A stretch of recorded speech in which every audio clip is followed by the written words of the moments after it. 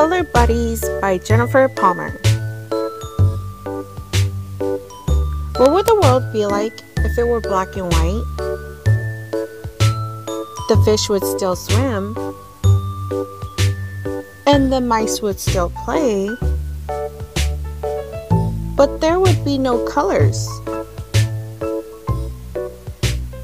to brighten our day. So red steps in to make roses charming.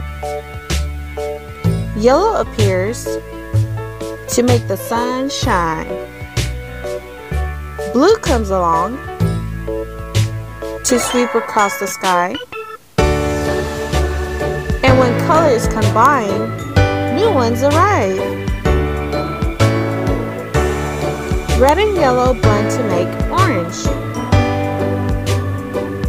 which give carrots their bold shade.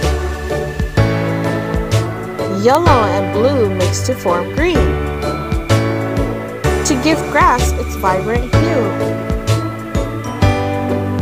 Blue and red team up to create purple and give grapes their delicate tone.